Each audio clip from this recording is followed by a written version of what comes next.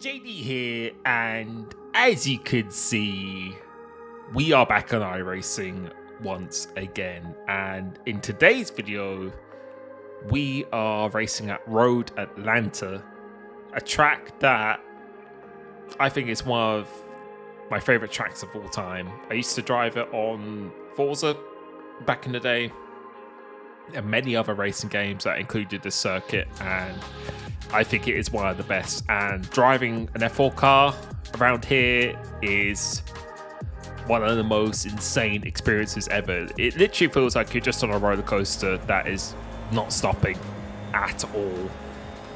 But you can see by the title, and many people who've been commenting on my iRacing videos have told me that probably F4, F3, Mazdas, Ferrari Challenge or something like that, I think it's called.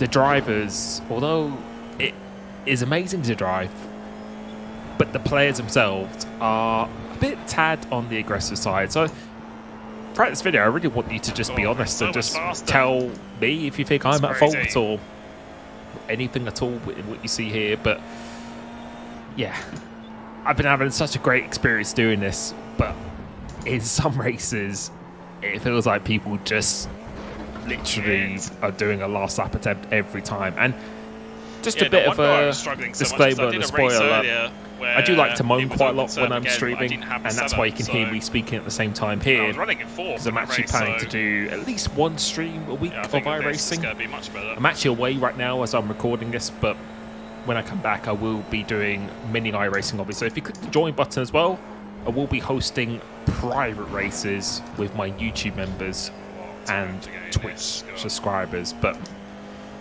yeah, I do like to moan quite a lot when I'm driving, and I think if you're, well, not new, but if you've been watching me for a while, you most likely know that is the case. I like to get quite competitive, but when I'm not streaming or when I'm not driving, I'm pretty relaxed. And yeah, usually after the race I normally have a bit of a open mind to what's happened here. So you can see we're getting underway with this race, and you saw that what we did before, 20.5, qualified in I think P5, P6 in this one, and so far so good. So we're just going to slot behind. It's a 20-minute race, so don't need to be taking any risks. And yeah, you can already see one driver has made a bit of a mistake, which just allowed the leader to get away. So that's a really nice start for him. And yeah, we're just going to sit behind this group and not take any risks, because number one thing in iRacing is to improve your safety rating. So you don't want to get any off tracks, you don't want to have any contact, and yeah, that's what you want. But I think the problem is when you're racing in Formula 4 and other categories which are unlocked at a lower class or lower license, a lot of people don't move up through the license, they just stay where they are. And yeah, that usually promotes a bit of frantic racing, let's say. But as we're coming into here, lap 2 now, just slotting in nicely, not doing anything at all at this stage. Just see what these two cars up ahead decide to do as we come through into here. Looks like they're going a bit wide, so getting a really good run coming through this section. This section is absolutely ridiculous. If you were driving a real car, your stomach must be going up and down all the time. But then this black car, fortunately, makes a mistake. We're going to go around the outside of this green car, and is he going to let's go? He's thinking about going to the inside, but just braking a bit later and getting this move done. And again, probably going to hear me moaning quite a lot now. But at the time, I don't think. Well, looking back at this now, I think he's absolutely fine. Didn't really show I was faster than him or anything at this stage of the race. But see, the leaders 2 up ahead.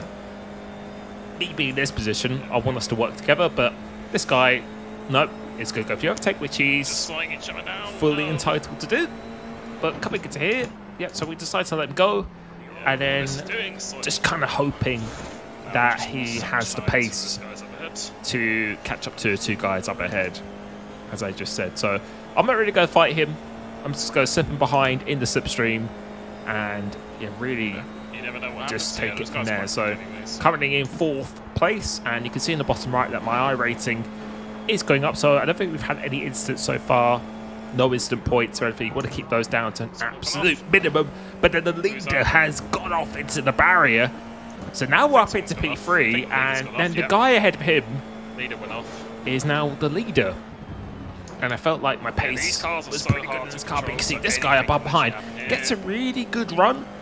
But you can see he's not fully alongside yet, but going into this corner, is he going to go down the inside? No, he doesn't. So he actually gives me a bit of a bump draft, which actually does help me a little bit, which is pretty good. So I thought this guy was probably going to be working with me, because now I'm in the slipstream of the guy in second place. And you can see the guy behind is a little bit closer. But I was really hoping that he would maybe think, okay, let's just tuck in here and let's see if we can catch the lead. Maybe give it a lap to see what our lap times are like. But as we're coming down into this final chicane, yeah, you're about to see just completely outbrakes himself and then takes out the other driver as well. That's a bit risky. And yeah, I just think, why worth the risk? You know, it's just the beginning of the race. That's, you know, it's going to kill your iRating, it's going to kill your safety rating. And then on the exit here, go into turn 1, try and get a really poor run, but then this guy's just going to get on the inside. So one little tip for you, in F4, if you leave a gap, prepare to be overtaken, make a little bit of contact here, but then go into this right-hander. Let's see what happens here. And what is he doing? What an absolute dickhead.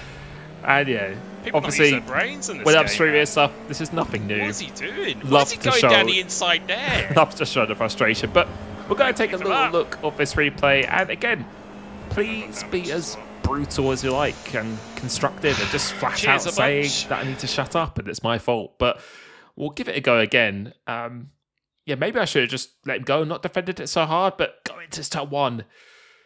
No, I really wanted us to maybe work together. He could see I just came off of being in the back end of an instant. So maybe, yeah, I don't know. Yeah, he's fully entitled to go down the inside, of course. But so we let him have this room here. And then we actually carried a bit of a better speed around this outside. And then as we're coming to this right-hander, there's a blind corner coming into here. And at this point, yeah, we're about to see it again. As we come into this one, you know, he's not even that fully alongside, and you know, it's going to require me to completely back out of the corner. Like, yes, I could have maybe moved to the left a bit more, but you know, that means I'm just going to lose like 2 seconds in one corner. And yeah, we do turn in, so I'm not saying it's completely his fault completely, but yeah, I don't know. Please let me know what you think of that. But yeah, if I backed out the corner, then I'm literally just going to completely sacrifice that corner. But yeah, we decided to continue, because even if you have an instant, just try and continue. The problem is that's given me some instant points now, which is going to make it a bit harder for me to get the safety rating. You can see this yellow car has run out wide here, so we're going to try and spot a gap on this outside, and then... And yeah. Fucking hell, man. And yeah. That's, what the fuck is wrong I think this one was definitely more my fault, or if not completely my fault, I would say. Came back on the track, even though, as I said, like on the stream and when you're live, you're letting the frustrations get a bit better of you. But yeah, here he goes up wide, and yeah, this one I think I should have just maybe backed out and let him go. But I was hoping he'd maybe give a little bit more room on the outside. And yeah, you even hear me say here now that I think it's a bit my fault, but.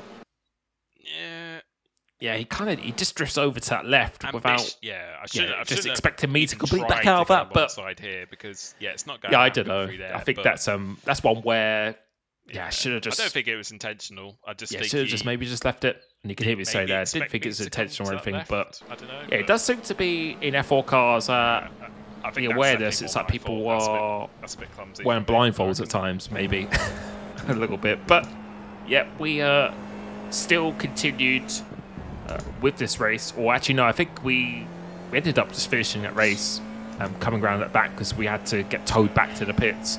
But this is actually a practice session now before the next race, and your iRating and safety rating doesn't actually get affected when you do the hour practice sessions, which I always recommend if you want to, before you go into an actual racing event where it affects your iRating.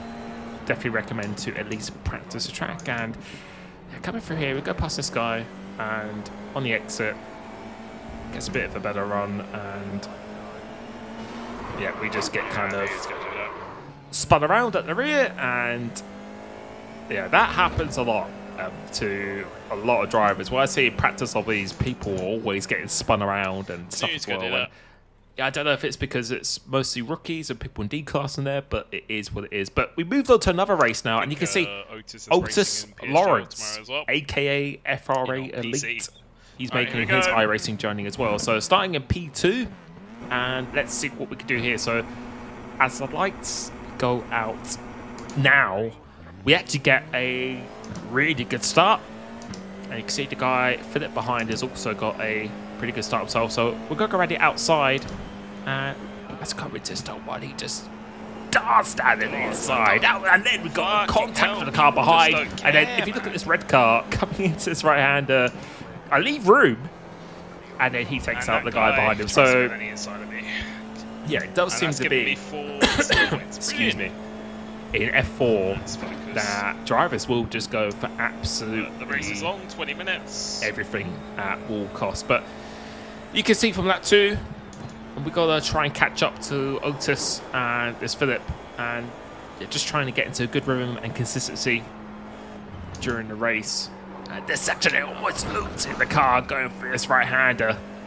But I absolutely love driving this track, but it's this section that's really, really difficult. But if you just look up ahead, you can see there's gravel, smoke up in the distance, and that's actually Elite spun. Otis Lawrence has lost the car going through there, and just shows that even when he's using the car, where on F1 he seems to be like glued to the track, it's really, really easy to lose the car here. But we were starting to catch the guy who was leading this race. And we have another guy called Lucas Berry behind, who has actually done, I think, a 119 in a race, which is almost like an esports level pace. So a very, very fast driver. And right now, I'm just trying to get into the slipstream as much as I can. But then going into this top when he goes down, tries to go down the inside there. And that is just... Again, like, drivers at F4, they just love taking risks, but then the leader has gone off, and now we are winning this race, and that's going to be a straight shootout, as I just said there, between myself and Lucas. But one thing I've definitely learned when driving this car and on iRacing itself is really just learn when to pick and choose your battles, because otherwise you will be punished quite severely, if not. But coming off this corner here, we get a fairly good run, but it's definitely through this sector 2 that Lucas was faster. So in the first few corners and in this last chicane, I think we definitely had a bit more pace in him.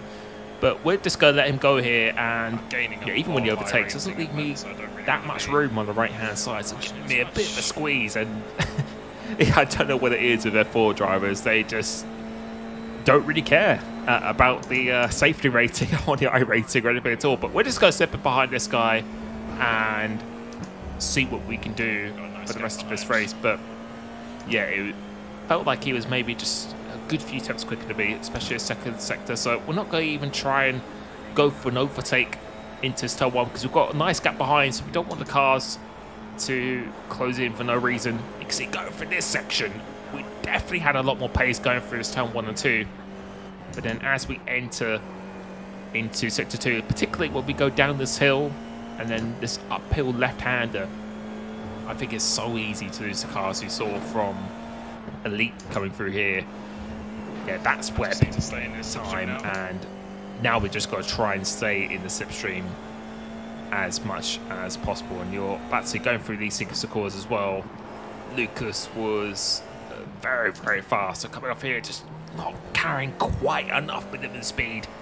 And now we've got to try and see if we can stay with him for the last 2 laps. So as we come into here, this is actually the last lap of the race, and the gap was pretty much just staying exactly the same.